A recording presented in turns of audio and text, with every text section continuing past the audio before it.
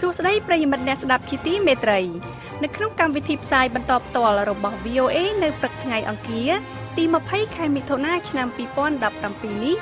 ខ្ញុំស៊ូពេជ្រចិន្តានិងសហការីនៃក្រុមផ្សាយជាខេមរៈភាសា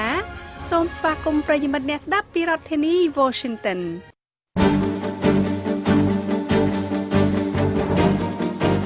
ជាកិច្ចចាប់ផ្ដើមនាងហុងចិន្តានឹងជូនដើមរឿងព័ត៌មានសំខាន់នៅព្រឹកនេះមេដឹកនាំអង់គ្លេសថ្កោលទោសការវាយប្រហារដ៏គួរឲ្យស្អប់ខ្ពើមលើអ្នកកាន់សាសនាអ៊ីស្លាមរុស្ស៊ីនឹងចាត់ទុកយន្តហោះអាមេរិកហោះនៅស៊ីរីថាជាគោលដៅ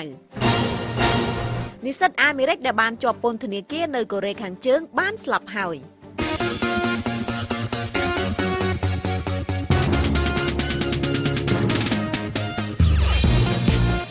នៅក្នុងការផ្សាយរបស់ VOA នៅវេលាព្រឹកនេះយើងមានសេចក្តីរាយការណ៍អំពីភាពយន្តឥណ្ឌាស្វែងរកការគ្រប់គ្រងនៅចិនបើទោះបីជាប្រទេសទាំងពីរមានទំនាក់ទំនងមិនសូវល្អក្រុមសហជីពគ្រោងជួបគ្នាខែក្រោយដើម្បីពិភាក្សាអំពីប្រាក់ឈ្នួលអបបរមាឆ្នាំ2018លោកអ្នកនាងនឹងបានស្ដាប់សេចក្តីរាយការណ៍ទាំងនេះក្រោយព័ត៌មានអន្តរជាតិដែលផ្សាយផ្ទាល់ដោយនាងហុងចិន្តាចាសសូមអញ្ជើញចិន្តាចាសសូមអរគុណអ្នកស្រីពេជ្រចិន្តាលោកអ្នកកំពុងតែស្ដាប់ការផ្សាយព័ត៌មានដោយផ្ទាល់ពីបន្ទប់ផ្សាយរបស់ VOA ពីរដ្ឋធានី Washington រថយន្តដឹកទំនិញមួយគ្រឿងបានបើកទៅបុកអ្នកថ្មើរជើងនៅខាងក្រៅវិហារសាសនាអ៊ីស្លាមមួយក្នុងទីក្រុងឡុងកាលពីព្រឹកថ្ងៃច័ន្ទដែលបានបណ្ដាលឲ្យមនុស្ស10នាក់រងរបួសនៅក្នុងហេតុការណ៍ដែលលោកស្រីនាយករដ្ឋមន្ត្រីអង់គ្លេស Theresa May បានហៅថាជាការវាយប្រហារដ៏គួរឲ្យស្អប់ខ្ពើមទៅលើអ្នកកាន់សាសនាអ៊ីស្លាមរថយន្តនោះបានបត់យ៉ាងលឿនទៅរកវងមនុស្សមួយក្រុមក្រោយពាក់កណ្ដាលអត្រាតបន្តិចខណៈដែលអ្នកថ្មើរជើងទាំងនោះបានចាក់ចែងពីកន្លែងបន់ស្រន់ Muslim Welfare House និងវិហារ Finbury Park ដែលនៅក្បែរនោះនៅប៉ែកខាងជើងទីក្រុងឡុងដែលជាវិហារដ៏ធំបំផុតមួយនៅអង់គ្លេសមនុស្សម្នាក់ស្លាប់នៅនឹងកន្លែងប៉ុន្តែគេនៅមិនទាន់ច្បាស់នៅឡើយទេថាបុរសម្នាក់នោះស្លាប់ដោយសារការវាយប្រហារនោះឬយ៉ាងណាប៉ូលីសនឹងវាយតម្លៃទៅលើសន្តិសុខរបស់វិហារសាសនាអ៊ីស្លាមនោះនិងផ្ដល់ធនធានបន្ថែមដែលចាំបាច់សម្រាប់ការប្រារព្ធការបញ្ចប់ពិធីម៉ារ៉ាដននេះបើយោងតាមការប្រកាសរបស់លោកស្រីមេ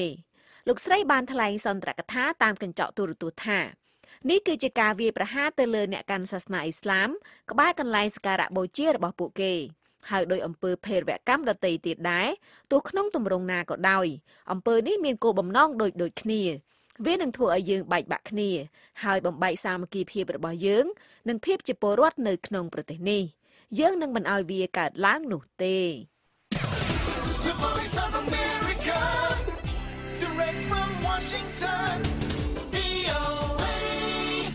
រុស្ស៊ីបានឲ្យដឹងថាឥឡូវនេះខ្លួននឹងចាត់ទុកយន្តហោះរបស់ក្រុមសម្ព័ន្ធមិត្តដែលដឹកនាំដោយអាមេរិកដែលហោះកាត់ប្រទេសស៊ីរីគឺជាគោលដៅបន្ទាប់ពីយន្តហោះចម្បាំងអាមេរិកមួយគ្រឿងបានបាញ់ទម្លាក់យន្តហោះយោធាស៊ីរីជាលើកដំបូងបង្អស់ក្នុងចំនួនរយៈពេល6ឆ្នាំមកនេះនៅក្នុងសេចក្តីថ្លែងការណ៍មួយកាលពីថ្ងៃច័ន្ទយោធារុស្ស៊ីក៏បានឲ្យដឹងថាខ្លួនកំពុងតែផ្អាកការប្រើប្រាស់ទូរស័ព្ទសម្រាប់ហេតុការណ៍អាសន្នមួយខ្សែដែលត្រូវបានបង្កើតឡើងដើម្បីទប់ស្កាត់កុំឲ្យមានហេតុការណ៍ចៃដន្យណាមួយដែលពាក់ព័ន្ធនឹងយោធាថ្មីត្បិតតែរុស្ស៊ីបានចេញសេចក្តីថ្លែងការណ៍យ៉ាងដូចនេះក៏ដោយក៏លោកឧត្តមសេនីយ៍ Joseph Dunford ប្រធានក្រុមនាយអគ្គសេនាធិការចម្រុះអាមេរិកបានថ្លែងនៅក្នុងរដ្ឋធានី Washington ថាក្រុមមន្ត្រីកំពុងតែព្យាយាមបង្កើតខ្សែរបស់ខ្លួនឡើងវិញដើម្បីទប់ស្កាត់កុំឲ្យមានគ្រោះថ្នាក់ដល់ប្រឡាយហើយថាកិច្ចខិតខំប្រឹងប្រែងកុំឲ្យមានចំនួនបានប្រព្រឹត្តទៅយ៉ាងរលូនកាលពីពេលមុ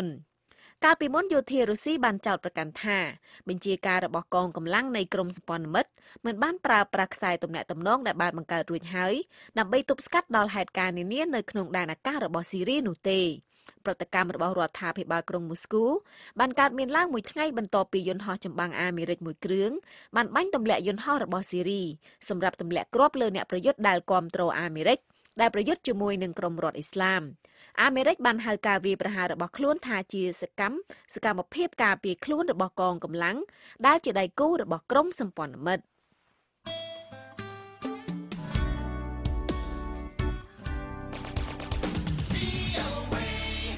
បុរសម្នាក់ត្រូវបានសម្លាប់បន្ទាប់ពីបើករថយន្តមួយគ្រឿងដែលមានឧបករណ៍ផ្ទុះសម្ដៅទៅរករថយន្តរបស់ប៉ូលីសមួយគ្រឿងនៅក្នុងសង្កាត់លក់ទំនិញ Champs-Élysées ដ៏មានប្រជាប្រិយភាពក្នុងទីក្រុងប៉ារីសកាលពីថ្ងៃច័ន្ទ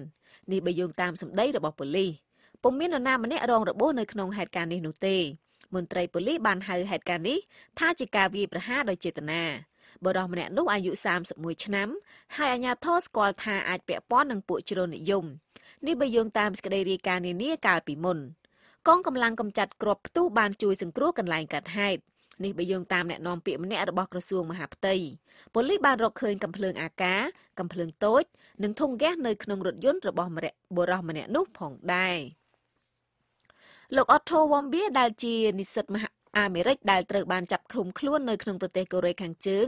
អស់រយៈពេលជិត1ឆ្នាំកន្លះបានទទួលមរណភាពហើយក្រុមគ្រួសាររបស់លោកបានប្រកាសកាលពីរសៀលថ្ងៃច័ន្ទលោកវ៉មបៀត្រូវបានបញ្ជូនត្រឡប់មកកាន់សហរដ្ឋអាមេរិកវិញកាលពីសប្តាហ៍មុនក្នុងស្ថានភាពសន្លប់បាត់បង់ស្មារតីវិជ្ជបណ្ឌិតនៅស្រុកកំណើតរបស់លោកក្នុងទីក្រុង Cincinnati រដ្ឋ Ohio បាននិយាយថានិស្សិតវ័យ22ឆ្នាំរូបនេះខូចខួរក្បាលធ្ងន់ធ្ងរខណៈនៅក្នុងប្រទេសកូរ៉េខាងជើងប៉ុន្តែគេនៅមិនទាន់ច្បាស់នៅឡើយទេថាអ្វីដែលបណ្ដាលឲ្យមានជំងឺនេះ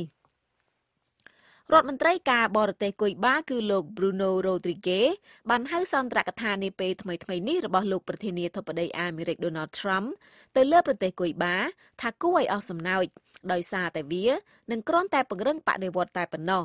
ហើយលោកក៏បានរិះគន់សេចក្តីសម្រេចរបស់រដ្ឋបាលលោក Trump ក្នុងការលុបចោលគោលនយោបាយមួយចំនួនក្នុងយុគសម័យលោក Obama ចំពោះប្រទេសជីកោះមួយនេះផងដែរ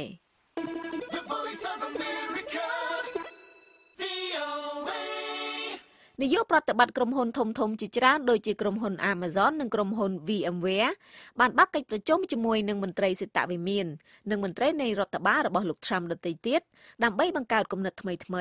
ក្នុងការជួយសម្រួលដល់សេវារបស់រដ្ឋាភិបាលឲ្យកាន់តែទំនើបជាងមុនកងកម្លាំងសន្តិសុខសូម៉ាលីបានសម្លាប់ក្រុមសកម្មប្រយុទ្ធអស់យ៉ាងហោចណាស់ចំនួន4នាក់នៅក្នុងការវាយប្រហារមួយទៅលើរមណីយដ្ឋានមួយនៅខាងក្រៅរដ្ឋធានីបាម៉ាកូនេះបើយោងតាមសម្ដីរបស់លោក Salif Traore រដ្ឋមន្ត្រីក្រសួងសន្តិសុខដែលបានឲ្យដឹងកាលពីថ្ងៃច័ន្ទមនុស្សចំនួន2នាក់ត្រូវបានសម្លាប់នៅពេលដែលខ្មាន់កាំភ្លើងបានឡោមព័ទ្ធរមណីយដ្ឋានដ៏មានប្រជាប្រិយភាពសម្រាប់ជនបរទេសគឺរមណីយដ្ឋាន Le Campagne Khankagaba នៅ Dugoragoro កាលពីថ្ងៃអាទិត្យកងកម្លាំងសន្តិសុខបានសង្គ្រោះអ្នករស់នៅទីនោះយ៉ាងហោចណាស់ចំនួន36នាក់ដោយរួមទាំងជនជាតិបារាំងចំនួន13នាក់ផងដែរប្រទេសកាតាបានឲ្យដឹងថាខ្លួននឹងមិនចរចាជាមួយនឹងបណ្ដាប្រទេសជិតខាងនោះទេលុះត្រាតែប្រទេសទាំងនោះបញ្ឈប់ទណ្ឌកម្មរបស់ខ្លួនទៅលើសេដ្ឋកិច្ចនិងការធ្វើដំណើរមកលើប្រទេសកាតាបណ្ដាប្រទេសទាំងនោះបានចោទប្រកាន់ប្រទេសកាតាថាគាំទ្រអំពើភេរវកម្មដែលប្រទេសកាតាបានបដិសេធយ៉ាងខ្លាំងក្លាអាញាធរអាមេរិកនិងជប៉ុននិយាយថាពួកគេកំពុងតែស៊ើបអង្កេតទៅលើមូលហេតុដែលនាំឲ្យបុគ្គលិកនៅលើនាវាពិឃាតរបស់អាមេរិកនិងនាវាពាណិជ្ជកម្មដ៏ធំមួយរបស់ជប៉ុនត្រូវការពេលដល់ទៅជិត1ម៉ោងដើម្បីរាយការណ៍អំពីការប៉ះទង្គិចគ្នាដ៏ប្រឡាយដែលបានសម្លាប់នាវិកអស់ចំនួន7នាក់នៅលើនាវាពិឃាតអាមេរិកនៅឆ្នេរសមុទ្រជប៉ុនមន្ត្រីនៃប្រទេសទាំងពីរបាននិយាយថាហេតុការណ៍នេះត្រូវបានរាយការណ៍ដោយនាវាទាំងពីរគ្រឿងនៅម៉ោងប្រហែល 2:30 នាទីព្រឹកថ្ងៃសៅរ៍ប៉ុន្តែទិន្នន័យតាមដានបង្ហាញថាហេតុការណ៍នេះបានកើតឡើងតាំងពីម៉ោង 1:30 នាទីព្រឹកមកម្ល៉េះឥណ្ឌាគឺជាប្រទេសធំតែមួយគត់ដែលធ្វើពហិការមិនចូលរួមវេទិកាខ្សែក្រវ៉ាត់និងផ្លូវនៃរដ្ឋាភិបាលក្រុងប៉េកាំងកាលពីខែឧសភាខណៈពេលដែលប្រទេសដទៃជាច្រើនទៀតបានចូលរួមការប្រជុំក្នុងអំឡុងពេលជាង2សប្តាហ៍ខ្សែភាពយន្តឥណ្ឌាមួយដែលសាច់រឿងរៀបរាប់ពីបញ្ហាសង្គមនិងសម្ដែងដោយតារាឈ្មោះអាមៀរខាន់បានតាក់ទាញការចាប់អារម្មណ៍ពីទស្សនិកជននៅក្នុងប្រទេសចិនលោកសៃបលដាសគូតានៃ VOA រាយការណ៍រឿងនេះពីទីក្រុងប៉េកាំងលោកសឿនវឌ្ឍនានិងខ្ញុំស៊ូពេជ្រចិន្តានឹងជួនសេចក្តីប្រែសម្រួលដូចតទៅភាពផ្ទុយស្រឡះនឹងការចំអកអំពីការអភិវឌ្ឍពីរបែបបានតាក់ទាញអារម្មណ៍អ្នកទស្សនាជនជាតិចិនជាច្រើនលាននាក់ហើយបានធ្វើឲ្យរឿងដែលនិយាយជាភាសាហិណ្ឌូមួយនេះស្ថិតនៅលើកំពូលនៃតារាងភាពយន្តដែលកំពុងចាក់បញ្ចាំងទាំងរឿងនេះមិនមានការបញ្ចូលសំឡេងឡើយហើយប្រើតែអក្សររត់ពីក្រោមជាជំនួយប៉ុណ្ណោះក្រុមអ្នកវិភាគអ្នកវិតម្លៃភាពយន្តនិងអ្នកជំនាញនៅតាមបណ្ដាញសង្គមកំពុងពិភាក្សាថាតើកត្តាអ្វីដែលទាក់ទាញអ្នកទស្សនាចិនឲ្យមើលខ្សែភាពយន្តមួយនេះដែលរឿងមួយនេះមិនបានពេញលក្ខណៈដូចរឿង Bollywood ទូទៅដូចជាការបញ្ចូលឈុតឆាកចម្រៀងរាំរែកនិងការវាយតប់បង្ហូរឈាមដូចរាល់ដងផងនោះ ក្រុមអ្នកជំនាញក្នុងឧស្សាហកម្មខ្សែភាពយន្តនិយាយថានេះជាលើកទី1ហើយដែលខ្សែភាពយន្តមួយមិនមានការប្រើប្រាស់ភាសាចិនឬអង់គ្លេសអាចក្លាយជាខ្សែភាពយន្តដែលលក់ដាច់ខ្លាំងបំផុតនៅក្នុងទីផ្សារដ៏ធំបំផុតទី2ក្នុងពិភពលោកប្រទេសចិននាំចូលភាពយន្តបរទេសតិចបំផុតក្នុងមួយឆ្នាំហើយភាពយន្តដែលមិនមែនបែប Hollywood រឹតតែមានចំនួនតិចតួចមានហេតុផលលើកឡើងជាច្រើនដែលព្យាយាមពន្យល់អំពីភាពជោគជ័យរបស់ខ្សែភាពយន្តដែលមានចំណងជើងថា Dangalរឿងនេះរកបានចំណូលជាង$124 លានចាប់តាំងពីចាប់ផ្ដើមដាក់បញ្ចាំងនៅតាមរោងភាពយន្តជាង 9,000 កន្លែងទូទាំងប្រទេសចិនចាប់ពីថ្ងៃទី5ខែឧសភាកាលពីថ្ងៃសុក្រគឺត្រឹមរយៈពេល3សប្តាហ៍គត់ដែលរឿងនេះត្រូវបានគេដាក់បញ្ចាំង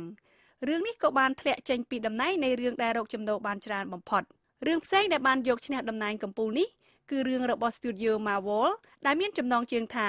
Guardians of the Galaxy 2 គឺអាចរកចំណូលបាន$98 លានក្នុងរយៈពេលបញ្ចាំងដូចគ្នាមូលហេតុសំខាន់មួយនៃភាពជោគជ័យរបស់ខ្សែភាពយន្ត Dangal គឺភាពល្បីល្បាញរបស់តារាសម្ដែង Amarica លោកគឺជាកម្លាំងជំរុញភាពជោគជ័យពីក្រោយរឿងនេះលោកទទួលបានការគាំទ្រនៅប្រទេសចិនអស់រយៈពេលជាច្រើនឆ្នាំមកហើយតាមរយៈរឿង PK និង Three Idiots ដែលរឿងទាំងនេះក៏ល្បីនៅប្រទេសចិនលោកខាន់មានប្រិយមិត្តគាំទ្រតាមបណ្ដាញសង្គមចិន Sina Weibo ច្រើនជាងលោកនាយករដ្ឋមន្ត្រីឥណ្ឌា Narendra Modi តាំងពីមុនរឿង Dangal បញ្ចាំងនៅប្រទេសចិនមកម្លេះលោកមានអ្នកគាំទ្រចំនួន600,000 នាក់នៅពេលដែលលោក Modi មានត្រឹមតែ165,000 នាក់ប៉ុណ្ណោះការធ្វើទីផ្សារដ៏ស្ទាត់ជំនាញដើម្បីផ្សព្វផ្សាយខ្សែភាពយន្តរួមមានការមកផ្សព្វផ្សាយដោយលោកខាន់ផ្ទាល់នៅតាមទីក្រុងជាច្រើនរបស់ចិនក៏បានរួមចំណែកក្នុងការធ្វើឲ្យរឿងនេះជោគជ័យផងដែរប៉ុន្តែក្រុមអ្នករិះគន់និងអ្នកវិភាគបណ្ដាញសង្គមនៅប្រទេសចិនបានមើលឃើញតាមរយៈមូលហេតុផ្សេងអ្នកសរសេរបញ្ចេញមតិយោបល់អត្ថបទព័ត៌មាននិងការបង្ហោះសារលើបណ្ដាញសង្គមបានផ្ដោតទៅលើទំនាក់ទំនងដ៏ចម្លែកមួយនៃសង្គមដែលគ្រប់គ្រងដោយបរិះរវាងចិននិងឥណ្ឌាខ្សែភាពយន្តនេះនិយាយអំពីឪពុកម្នាក់ដែលជាអ្នកបោកចំបាប់បានបង្ខំឲ្យកូនស្រីដែលគ្មានឆន្ទៈទាំងពីររបស់ខ្លួនឲ្យចាប់អាជីពក្នុងវិស័យកីឡានេះលោក Edward Chan សាស្ត្រាចារ្យផ្នែកសង្គមវិទ្យានៃសាកលវិទ្យាល័យ Hong Kong Polytechnic និយាយថាអំពើផ្ដាច់ការនិងភាពតឹងរ៉ឹងរបស់ឪពុកម្ដាយគឺជាហេតុផលម្យ៉ាងដែលអ្នកទស្សនាចិនងាយនឹងផ្សារភ្ជាប់លោកចាន់បាននិយាយក្នុងសម្ដីដើមថាខ្ញុំគិតថាតួនាទីឪពុកដែលបង្ហាញនៅក្នុងខ្សែភាពយន្តឥណ្ឌាមួយនេះគឺមានលក្ខណៈស្រដៀងគ្នាទៅនឹងវប្បធម៌ជាពិសេសគឺវប្បធម៌ប្រពៃណីនៅក្នុងប្រទេសចិនលោកតានសេនសេនសាស្ត្រាចារ្យផ្នែកប្រវត្តិសាស្ត្រនិងការសិក្សាអាស៊ីនៃសាកលវិទ្យាល័យ City University of New York បាននិយាយថាវាគឺជារឿងមួយដែលដិតជាប់នឹងជនជាតិចិនទាំងទំនាក់ទំនងឪពុកម្ដាយនិងកូនក៏ដូចជាចំណាប់អារម្មណ៍នឹងវិស័យកីឡាខណៈពេលដែលក្រុមស្ត្រីនិយមមួយចំនួនមើលឃើញថាអិរិយាបថរបស់តួអង្គឪពុកថាជាឫសគល់នៃបញ្ហាពួកគេក៏មើលឃើញចំណុចដែលគួរឲ្យសរសើរមួយចំនួនផងដែរអ្នកសរសើរទាំងនោះមើលឃើញខ្សែភាពយន្តនេះថាបានផ្ដល់អំណាចដល់ស្ត្រីក្រុមស្ត្រីនិយម2គឺជៀនចៅប៊ូលូនិងឆេងយូសានបានចេញថ្លៃឲ្យសមាជិក120នាក់បានទៅទស្សនាការបញ្ចាំងខ្សែភាពយន្តនៅទីក្រុងកងជូអ្នកនាងលូក្នុងវ័យប្រហែល20ឆ្នាំជាបុគ្គលិកធ្វើការក្នុងផ្នែកកម្សាន្តនិយាយថាខ្សែភាពយន្តនេះបានទាក់ទាញចំណាប់អារម្មណ៍របស់នាងឲ្យឆ្ងល់អំពីប្រទេសឥណ្ឌាដែលជាប្រទេសមានចំនួនប្រជាជនច្រើនប្រហែលនឹងចិននាងលូនិយាយថាមានជនជាតិចិនវ័យក្មេងជាច្រើនដូចនាងចង់សម្រេចសុបិនរបស់ខ្លួនដោយមានការគាំទ្រពីឪពុកម្ដាយដែរអ្នកនាងលូនិយាយថានាងមានអារម្មណ៍ថាការគាំទ្ររបស់ឪពុកសម្រាប់កូនរបស់ខ្លួនគឺពិតជាគួរឲ្យរំភើបហើយភាពតឹងរ៉ឹងរបស់ឪពុកម្ដាយចំពោះកូនគឺដើម្បីតែពួកគេល្អប៉ុណ្ណោះសារព័ត៌មានគាំទ្រដោយគណៈបកកុម្មុយនីសចិនឈ្មោះ Global Times បានរិះគន់ភាពយន្តនេះចំពោះការឲ្យតម្លៃទៅលើតួអង្គឪពុកដែលប្រើអំណាចក្នុងការជំរុញឲ្យកូនស្រីគ្មានឆន្ទៈទាំងពីរឲ្យចាប់យកជំនាញចម្បាប់ជាជំរើសនៃអាជីព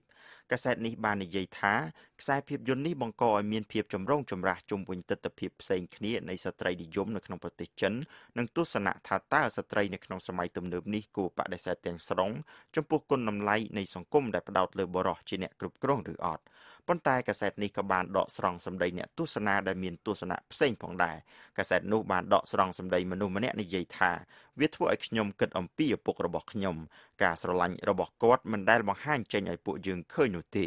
ខ្ញុំចង់ទូរស័ព្ទទៅរកគាត់ដោយមិននិយាយអ្វីទាំងអស់គឺគ្រាន់តែយំហើយយំឲ្យដូចជាទឹកទន្លេដើម្បីរំដោះខ្លួនពីវិបដិសារីដ៏ធំធេងរបស់ខ្ញុំលោកឆាវជាអ្នកគាំទ្រម្នាក់ដែលបានទស្សនាភាពយន្តរបស់តារាសម្ដែងឥណ្ឌាអាមៀរខាន់អស់រយៈពេលជាច្រើនឆ្នាំបាននិយាយថា រឿងបែប Dangal มันមានច្រើននៅក្នុងទីផ្សាររបស់ចិនឡើយលោកនិយាយថាលោកកោតសរសើរលោកខាន់ដោយសារការតាំងចិត្តលើអាជីពរបស់គាត់និងការខិតខំប្រឹងប្រែងរបស់គាត់អំពីការយកបញ្ហាសង្គមមកបង្ហាញតាមរយៈភាពយន្តលោកឆាវនិយាយថាដោយមនុស្សគ្រប់គ្នានិយាយអំពីគាត់នៅតាមប្រព័ន្ធអ៊ីនធឺណិតអញ្ចឹង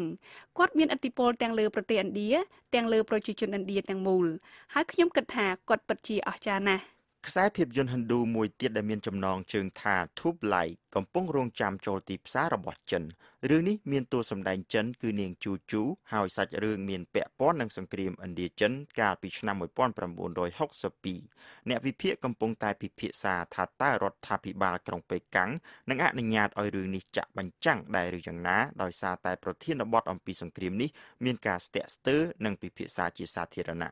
លោកសាស្ត្រាចារ្យសែននិយាយថារដ្ឋាភិបាលទាំងពីរគួរតែឲ្យប្រជាជនស្គាល់ពីគ្នាទៅវិញទៅមកតាមរយៈការផ្លាស់ប្ដូរនិងការតាក់ទងដោយសេរីជួនកាលវាអាចនឹងផ្ដល់លទ្ធផលជាការយល់ឃើញដោយអវិជ្ជមាននិងការយល់ច្រឡំប៉ុន្តែទីបំផុតវានឹងនាំទៅដល់លទ្ធផលចម្រុះនិងផ្ដល់លំនឹងនៃការយល់ឃើញពីគ្នាទៅវិញទៅមកច្រើនជាងនេះពីរដ្ឋធានី Washington ខ្ញុំសឿនវឌ្ឍនាខ្ញុំស៊ូពេជ្រចិន្តា VOA នាំសហជីពរំពឹងថាការចរចាប្រាក់ឈ្នួលអបបរមាក្នុងវិស័យវិជ្ជាភ័ណ្ឌក្នុងឆ្នាំ2017នេះនឹងមានភាពប្រសើរជាងបណ្ដាឆ្នាំកន្លងមកព្រោះកម្ពុជាត្រូវរៀបចំការបោះឆ្នោតជាតិនៅឆ្នាំ2018ក្នុងឆ្នាំ2017នេះប្រាក់ឈ្នួលអបបរមាក្នុងវិស័យវិជ្ជាភ័ណ្ឌកាត់ដេរនិងផលិតស្បែកជើងត្រូវបានដំឡើងដល់ត្រឹម$153អាមេរិកលោកហុលរស្មីនៃ VOA រាយការណ៍ពីរាជធានីភ្នំពេញដូចតទៅក្រុមសហជីពឯករាជ្យដែលបម្រើប្រយោជន៍កម្មករគ្រោងនឹងជួបគ្នានាខែកក្កដាខាងមុខដើម្បីពិភាក្សាអំពីការទាមទារដំឡើងប្រាក់ឈ្នួលអបបរមាសម្រាប់ឆ្នាំ2018ដល់កម្មករក្នុងវិស័យកាត់ដេរនៅប្រទេសកម្ពុជានេះបើតាមការឲ្យដឹងរបស់តំណាងសហជីពសំខាន់ក្នុងប្រទេសការគ្រោងជួបគ្នារបស់ក្រុមសហជីពធ្វើឡើងស្របទៅតាមប្រតិទិននៃការពិភាក្សាប្រាក់ឈ្នួលអបបរមាសម្រាប់ឆ្នាំ2018របស់ក្រសួងការងារនិងបណ្ដុះបណ្ដាលវិជ្ជាជីវៈដែលបានចេញផ្សាយជាសាធារណៈនៅថ្ងៃច័ន្ទនេះក្រសួងការងារបានកំណត់យកខែកក្កដាឆ្នាំ2017ជាការចាប់ផ្ដើមពិភាក្សាប្រាក់ឈ្នួលអបបរមាជាលក្ខណៈផ្ទៃក្នុងរបស់ភាគីនីមួយៗលោកអាត់ធុនប្រធានសហភាពការងារកម្ពុជាថ្លែងប្រាប់ VOA នៅថ្ងៃច័ន្ទនេះថាក្រុមសហជីពឯករាជ្យដែលធ្វើការដើម្បីការពារប្រយោជន៍កម្មករនិងពិភាក្សាទៅលើស្ថានភាពនៃការចំណាយប្រចាំថ្ងៃរបស់កម្មករនិងស្ថានភាពសេដ្ឋកិច្ចកម្ពុជាដើម្បីឈានដល់ការកំណត់ចំនួនប្រាក់ឈ្នួលអបបរមាថ្មីសម្រាប់ការចរចាលោកថាការបោះឆ្នោតសកលដែលគ្រោងនឹងរៀបចំឡើងនៅឆ្នាំ2018នឹងមានអំណោយផលដល់ការចរចាប្រាក់ឈ្នួលអបបរមាឆ្នាំ2018ការស្នើឬការទាមទារនឹងត្រូវតែមានទី1ហើយថាលទ្ធភាពយើងធ្វើបានដំណើរយើងធ្វើដំណងទី2គឺការកម្លាំងនៃការបោះឆ្នោតវាអាចធ្វើឲ្យមានការគិតគូរដល់គាត់នៅក្នុងអំឡុងពេលហ្នឹងគឺឱកាសហ្នឹងគឺអ្នកនយោបាយគឺគេអាចយកឱកាសហ្នឹងដើម្បីទាក់ទាញការគ្រប់គ្រងដែរអញ្ចឹងយើងមានលទ្ធភាពពីរហ្នឹង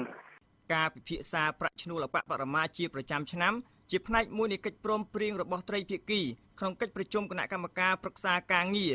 ដែលបានធ្វើឡើងកាលពីឆ្នាំ2014សមាជិកភាពនៃត្រីភាគីនោះរួមមានតំណាងសហជីពនយោជកឬថៅកែរោងចក្រនិងរដ្ឋាភិបាលលោកអាត់ធុននិយាយថាការដំឡើងប្រាក់ឈ្នួលអបបរមាដល់កម្មករត្រូវបានធ្វើឡើងជារៀងរាល់ឆ្នាំគិតចាប់តាំងពីឆ្នាំ2014មកតែស្ថានភាពរស់នៅរបស់កម្មករ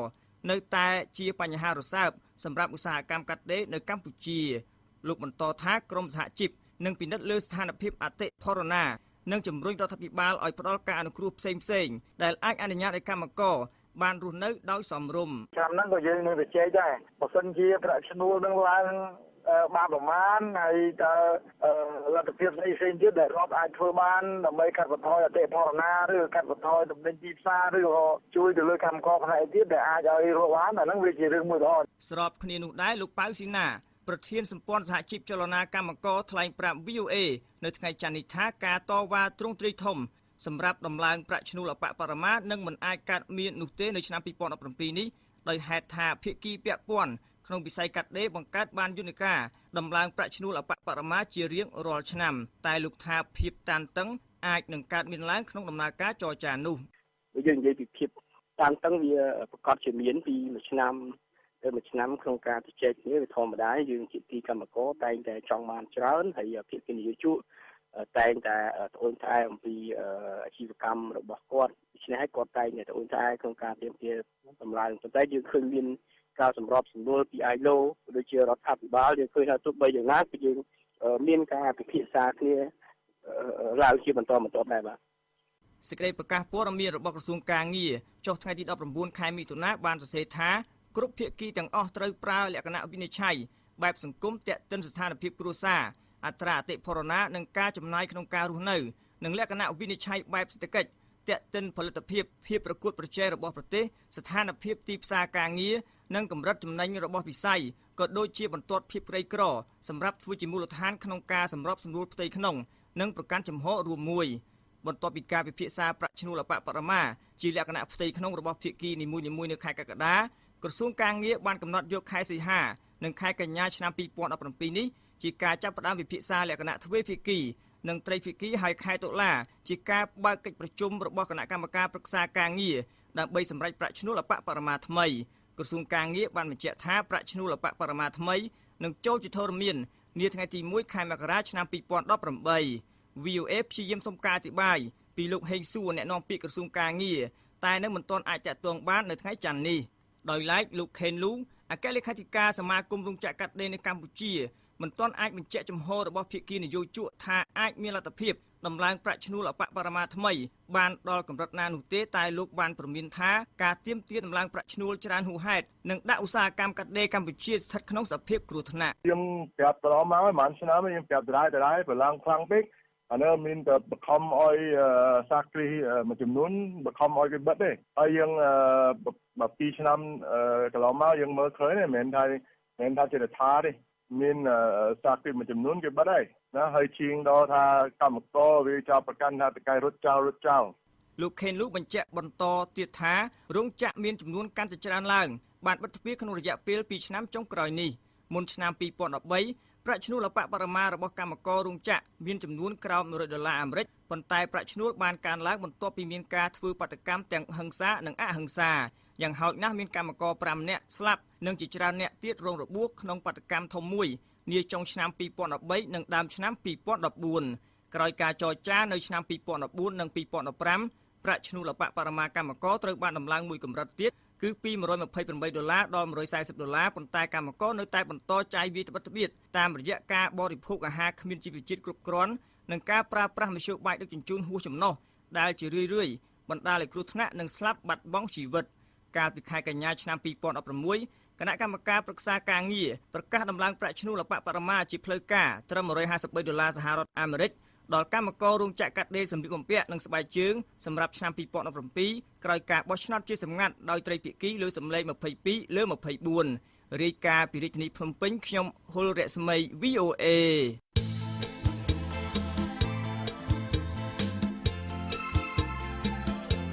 លោកអ្នកនាងជាទីមេត្រីនៅក្នុងការផ្សាយរបស់ VOA នៅរាត្រីនេះពីម៉ោង 8:30 នាទីដល់ម៉ោង 9:30 នាទីសូមលោកអ្នកនាងរងចាំស្ដាប់សេចក្តីរាយការណ៍ព័ត៌មានថ្មីៗពីប្រទេសកម្ពុជាពីតំបន់អាស៊ីនិងពីជុំវិញពិភពលោក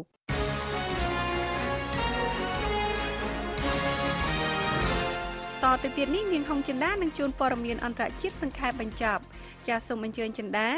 ចាសសូមអរគុណអ្នកស្រីពេជ្រចិន្តាគណៈដែលមេដឹកនាំថ្មីរបស់កូរ៉េខាងត្បូងព្យាយាមធ្វើការដើម្បីបន្ថយភាពតានតឹងរវាងទំនាក់ទំនងកូរ៉េខាងត្បូងនិងកូរ៉េខាងជើងអ្នកជំនាញអាមេរិកកំពុងតែតាមដានទៅលើការផ្សះផ្សារបស់ប្រទេសនេះជាមួយនឹងរបបរបស់លោកគីមចុងអ៊ុនដែលបារម្ភថាការត្រឡប់ទៅប្រើប្រាស់តំបន់ឧស្សាហកម្មកែសង់ឡើងវិញអាចនឹងបង្កឲ្យមានភាពមិនចុះសម្រុងជាមួយនឹងរដ្ឋបាលរបស់លោក Trump នៅក្នុងតុលាការអ៊ីស្តង់ប៊ុលដែលពោពេញដោយមនុស្សសវនាការទៅលើអ្នកកាសែតចំនួន17នាក់ដែលត្រូវបានចោទប្រកាន់អំពីបទពាក់ព័ន្ធនឹងការធ្វើរដ្ឋប្រហារបរាជ័យកាលពីខែកក្កដាឆ្នាំមុនបានប្រព្រឹត្តឡើងកាលពីថ្ងៃច័ន្ទម្សិលមិញនេះជនសង្ស័យទាំងនោះប្រឈមនឹងការកាត់ទោសជាប់ពន្ធនាគាររយៈពេលយូរដែលអាចដល់អស់មួយជីវិតប្រសិនបើកាត់ទោស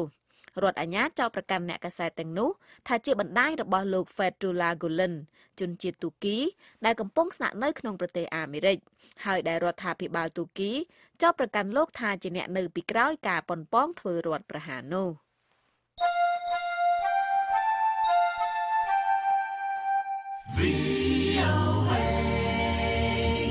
ប៉ូលីសនៅរដ្ឋ Virginia សហរដ្ឋអាមេរិកបានចោទប្រកាន់បុរសម្នាក់ពីបទឃាតកម្មលើក្មេងស្រីអាយុ17ឆ្នាំម្នាក់ជននោះបានសម្លាប់ក្មេងស្រីនោះខណៈពេលដែលនាងដើរជាមួយនឹងមិត្តភ័ក្តិរបស់នាងចេញពីវិហារអ៊ីស្លាមមួយនៅក្បែរនោះនៅជ័យរដ្ឋធានី Washington ប៉ុន្តែឥឡូវនេះពួកគេនិយាយថា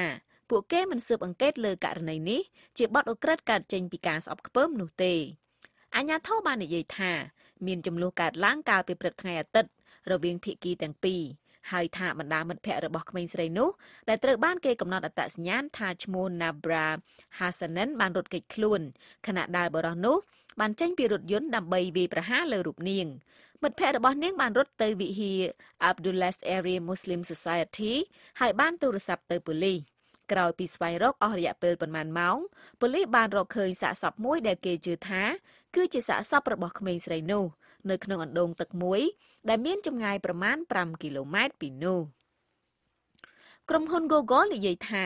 ខ្លួននឹងបង្កើនកិច្ចខិតខំប្រឹងប្រែងរបស់ខ្លួនក្នុងការកំណត់និងលុបចោលនៅវីដេអូណាដែលពាក់ព័ន្ធនឹងអំពើភេរវកម្មនិងអំពើហិង្សាជ្រុលនិយមនៅលើគេហទំព័រ YouTube របស់ខ្លួនក្រុមហ៊ុននេះបានឲ្យដឹងថាខណៈដែលយើងនិងអ្នកផ្សេងទៀតបានចំណាយពេលវេលារាប់ឆ្នាំដើម្បីកំណត់និងលុបចោលនៅវីដេអូដែលបំពានដល់គោលការណ៍របស់យើងការពិតគឺថាក្នុងនាមជាឧស្សាហកម្មមួយយើងគួរតែទទួលស្គាល់ថាមានរឿងជាច្រើនទៀតត្រូវធ្វើក្នុងពេលឥឡូវនេះ The Voice of America ប្រទេសរុស្ស៊ីកំពុងតែធ្វើជាម្ចាស់ផ្ទះការប្រកួត FIFA Confederation Cup រហូតដល់ថ្ងៃទី2ខែកក្កដាដើម្បីជាការសាកល្បងសម្រាប់ការធ្វើជាម្ចាស់ផ្ទះការប្រកួត World Cup ឆ្នាំ2018ខាងមុខនេះប៉ុន្តែការរៀបចំនេះមិនមែនប្រព្រឹត្តទៅដោយគ្មានភាពចម្រូងចម្រាសនោះទេខណៈដែលការអភិវឌ្ឍ Stade Saint Petersburg Zenit ត្រូវការគម្រោងថវិកាមួយចំនួនស្របពេលដែលមានការចោទប្រកាន់អំពីអំពើពុករលួយនិងការបង្ខំកម្មករកូរ៉េខាងជើងឲ្យធ្វើការផងដែរតុលាការយោធាសូម៉ាលីបានកាត់ទោសទាហានម្នាក់ប្រហារជីវិតចំពោះការសម្លាប់រដ្ឋមន្ត្រីសាធារណការនិងស្ថាបនាឡើងវិញរបស់សូម៉ាលីប្រធានតុលាការនេះបានអានសាលក្រមនេះកាលពីថ្ងៃច័ន្ទដែលសម្រេចកាត់ទោសទណ្ឌិតឈ្មោះ Ahmed Abdullahi Abdi អាយុ29ឆ្នាំ